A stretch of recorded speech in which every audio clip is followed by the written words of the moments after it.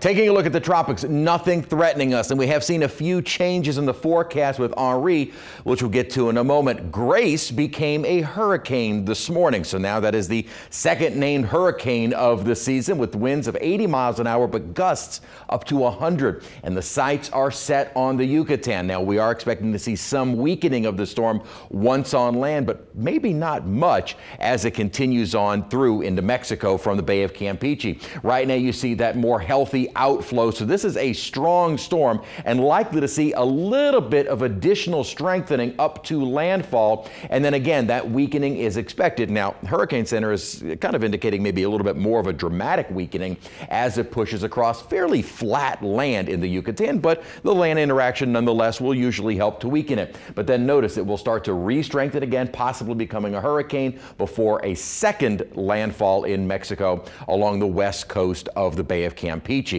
As far as anything impacting us is concerned, it's not going to. As we had mentioned yesterday, it is moving over very warm, deep water. We call this the oceanic heat content. You need the warm water to give it that energy. And this is very deep warm water, not just at the surface. Now notice it's not quite as abundant once in the southern Gulf of Bay of Campeche, which is why we're not expecting the storm to just explode in strength once in that area. The guiding pattern for all of this is that ridge of high pressure that is going to keep sending the storm to the west, but that high ridge is going to start to bake us as we get toward the weekend and next week. But you know what? I'll deal with the heat if this keeps anything in the tropics away from us. And a dominant ridge of high pressure would indeed keep anything in the tropics away. However, it's going to start to send our temperatures into the upper 90s and rain chances to almost nil, especially for the weekend. So we are not going to see many cooling showers at all.